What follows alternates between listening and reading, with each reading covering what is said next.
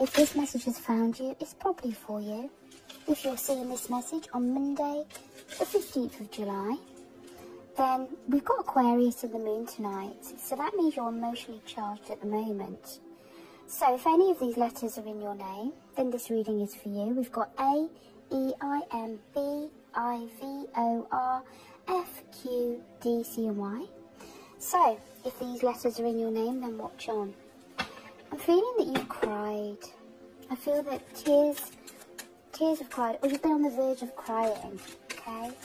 And this is because the universe is moving you in a certain direction, and you're not sure whether you want to go.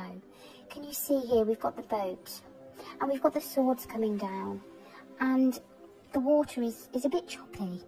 So this is saying, the reason I've done this, and I've put this on my card here, is that the universe is now speaking. You've been worried about money. You've been worried about whether you need to pay for things. Perhaps you haven't been very well as well. Perhaps you haven't been out as much as you normally do. But in the combination of these two, the Ace is saying to me, new beginnings. I can also see in the Seven of Pentacles that you've tried to keep things afloat. If you look at the water there, it's very calm.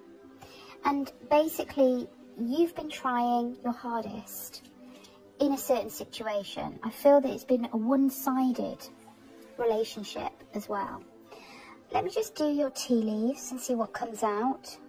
So the first thing I can see here is I can see a swan, which represents that you are pure, you're beautiful. I'm also seeing the letter C here. We've got C, you can probably see it. Somebody with the letter C in their name. And I'm seeing a pair of feet. So somebody has walked away from you, and I'm feeling here that that's really knocked you.